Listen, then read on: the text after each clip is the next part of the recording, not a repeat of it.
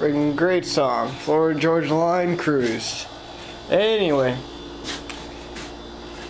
before you're asking yourself, what the hell is this? Any guesses? Well, I remember, let me make sure the zoom's off today. Holy crap, that was ridiculous yesterday. If you got a close up to, I'll have to put it away from my face. Anyway, so, I remember, well, it had been about a year and a half ago, when Musty won, he showed me his setup on how he uses chem dip and stuff like that. It's actually a pretty good design. If you have a carburetor that's got some really crazy gum up shit in there and it's pretty hard to clean, and you have to put in a bucket of chem dip in it, you know, it's not going to do all the greatest stuff in the world. His invention was to pretty much strap her onto a sander, an orbital sander or some type of vibrating sander, so it makes harmonic vibrations and it really gets off all the dirt and shit that's in your carburetor. So that's what I went ahead and did. I had an old DeWalt orbital sander and dual action, whatever the frig you want to call it. Ran the cord, strung some stretch wrap all over the thing, all over my vise, and as you can see I got the sander mounted in the vise, and that held that on, and it seemed to work pretty good. I'll flick it on real quick.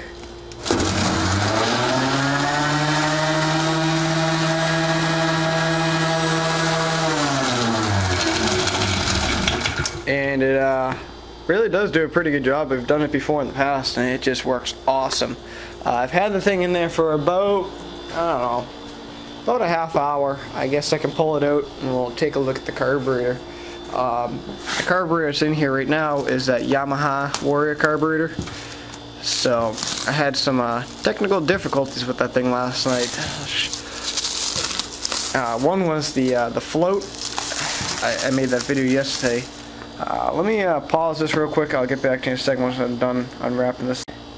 Alright, so there we go. That's the sander I used, and there's the bucket of chem dip, just carbomatic carburetor cleaner. But anyway, so yeah, so I had some problems last night with the carburetor, trying to get the pin out that holds the float on. That was a challenge and a half.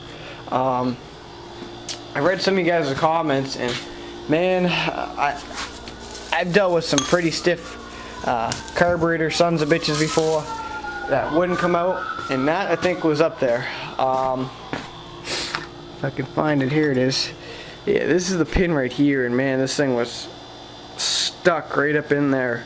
It was just unbelievable. One thing I gotta watch out for is when you're doing that, I'll take this Chinese carburetor for instance, these two prongs right here are very easy to snap, and I've done it before with Tecumseh carburetors, even some Briggs and Stratton carburetors. Just the little mechanism that holds the that needle in, and man, I've snapped two of them off once before. Luckily this time I got lucky. I kind of sort of put it in the vise and I really crimped down on it, and man, ever so gingerly I did it, and it finally came out. I was like, oh Jesus. But yeah, so let's take a quick little peek in here. Probably gonna let it sit in here for a little bit longer, but I'll pop it off for you guys just so you guys can see what I got going on. Let's see, we'll use some needle nose, I guess.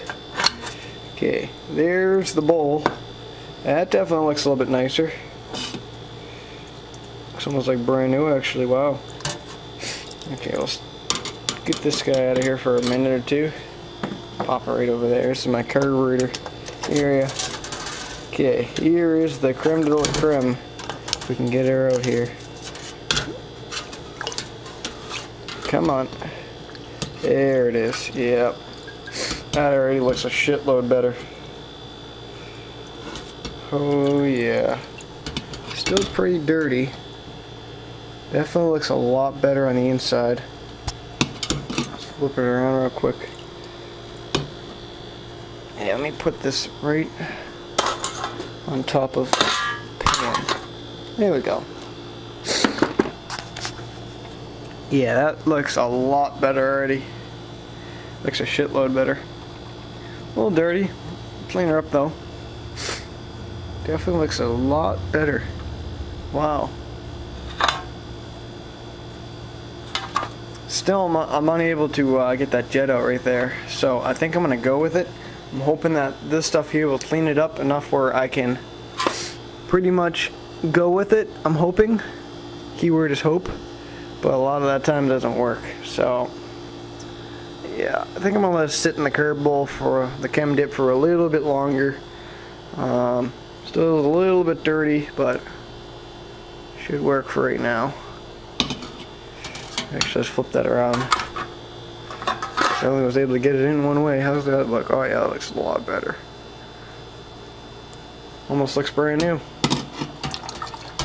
Get that guy back in there.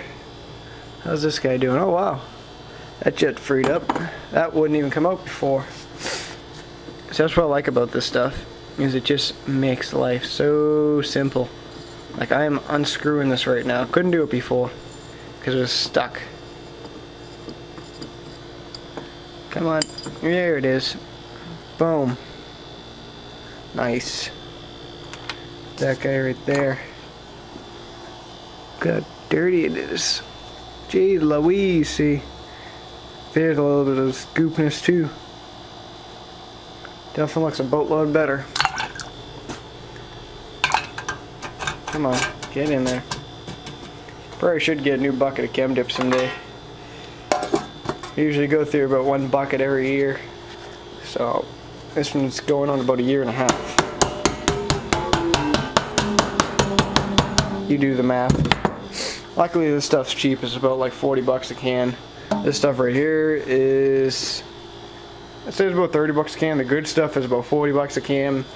Stuff at Walmart, the real chem dip stuff, I've noticed that stuff, it doesn't really do a great job of cleaning carbs out. I like that stuff a lot better. It really penetrates it, not the one at Walmart. I mean, it maybe just because it's a little bit cheaper. Yeah, it gets the job done, but I'd rather spend the, I think that stuff's like 35 bucks a can. Stuff at Walmart's 29 bucks a can. So it does the job pretty good. You can get this stuff at like AutoZone and stuff like that. Comes with the basket. I kicked the basket somewhere in small, and there it is. You can just put like little jets and stuff in there too. Just did a tool review. Look out. Anyway, so that's what I got going on this morning. As you can see, the shop's a little bit cleaner. Shop's a shitload cleaner actually. Ta-da! Finished up that Craftsman L21000 yesterday. Also had a little bit of time to work on this steel chainsaw. Got the stripped screw out of it. I don't know if I told you guys about that, but there was a strip screw in there, and I was able to get it out yesterday, so that was pretty sweet. And yeah, we're doing pretty good. So let's see what else the day brings us. Oh yeah, looking good. Hell yeah. You know, when the day this thing leaves, not only am I going to be jumping up and down because it's gone, I'm going to be getting paid a lot. Oh yeah. This guy is almost up to, well, he's actually already up to 4 hours, getting ready to go on to 5 hours now. Score! Yeah. Fucking right. So, as you can see, it looks a little bit different, a little bit cleaner. Just pulled her out of the chem dip. It's now 350 something or other. I don't know where my phone is. I think I might have left it in the house. Son of a bitch. Yep, that's where I left it. Anyway, 350 something or other. Actually just pulled it out about an hour ago.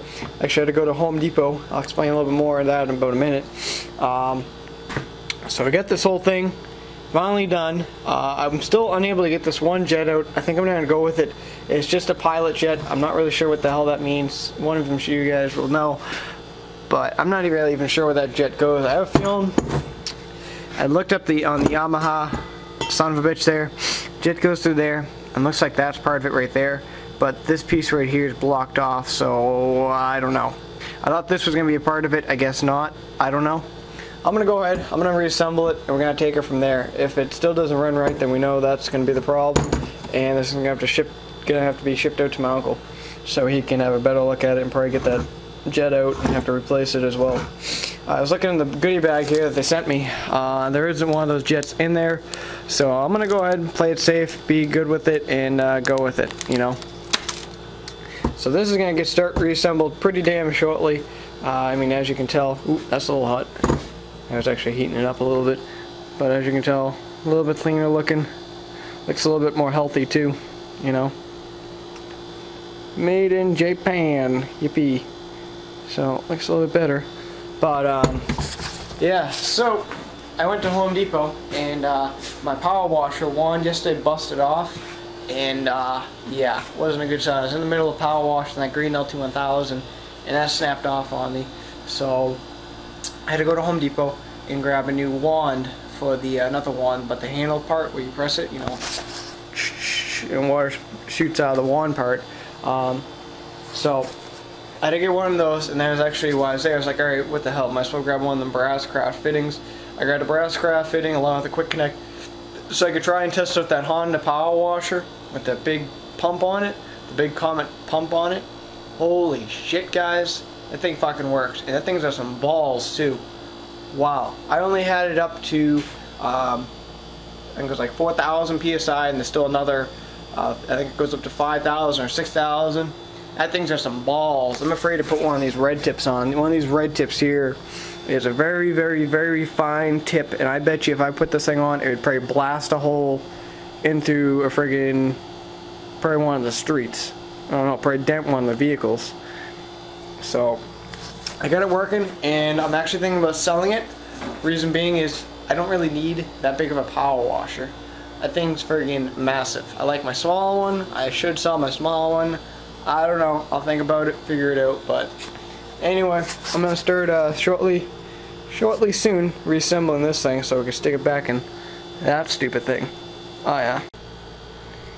And just like that, the carburetor's back together. Well, for you guys it is. That was a good 45-minute job. Yeah, all back together now. Now it's time to stick it in this stupid thing. Oh, hopefully that fixes the problem. If not, I'm gonna do the next thing is check that exhaust valve. It's sticking out right there. Because if this thing don't fire, yeah, the owner ain't gonna be too happy, and neither am I. Yep. So luckily we got her pretty much all bolted back together, which I just realized something. Yeah, that's right. We gotta do that thing. Yeah, we do. We gotta put that screw in there. Oops. If we didn't do that, gas would be leaking out everywhere, so I guess we're not done. We still get that one little screw to put in. Son of a bitch. Anyway, you guys get the idea. We're almost there.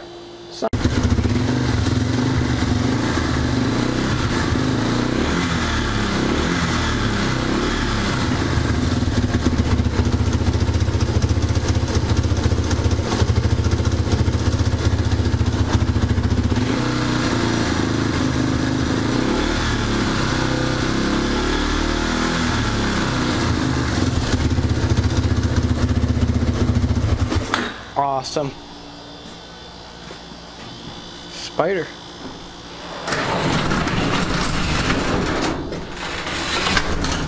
Well guys, it runs. Finally.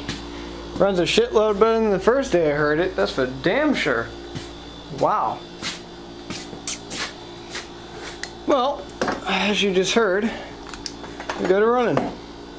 It sounded pretty good actually. Needs a little bit of carb tuning, a little bit with the idle. So we'll go ahead and fix that guy up, and I think it's a done deal for today, I'd say. I think tomorrow we'll finish adjusting the carburetor, throw a little more gas in her, throw all the plastics back on, and take her for a rip around the block, I'd say. Awesome. Looking pretty good, guys. I started to get nervous there, thinking I was turning the last screw there, and I was like, I hope this thing fucking fires up, because if I have to rip this carburetor apart, I'm going to be pretty pissed. So surprisingly it fired up. Definitely has not been running a long time, but I think tomorrow we'll finish this guy up, change the oil in it, probably throw in some new plug in it, and you know, just figure up some of the maintenance shit.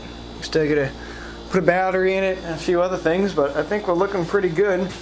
We're enough that I think Dwayne will pick it up maybe this week and get paid by the end of the week. That'd be pretty nice for a change. That'd actually be really nice.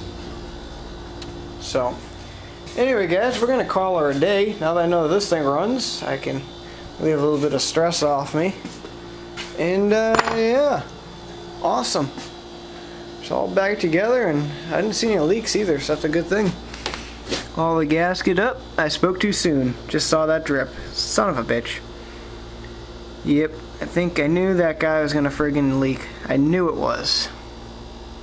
We'll go ahead and shut the fuel off for tonight. But yeah, gonna have to probably put a new gasket on that little screw there. New O-ring probably didn't seat right. Yep, no big deal. We'll get her fixed up eventually. Still a little bit more work to do. We still gotta, you know, put the battery in it, plastics on it, melted tail light, I guess. I don't know. This thing's a piece of shit. Anyway guys, we'll talk to you guys all tomorrow. Until then, don't buy a piece of shit. Feel bad whoever's gonna buy this thing. It sure as hell ain't gonna be me. Fuck.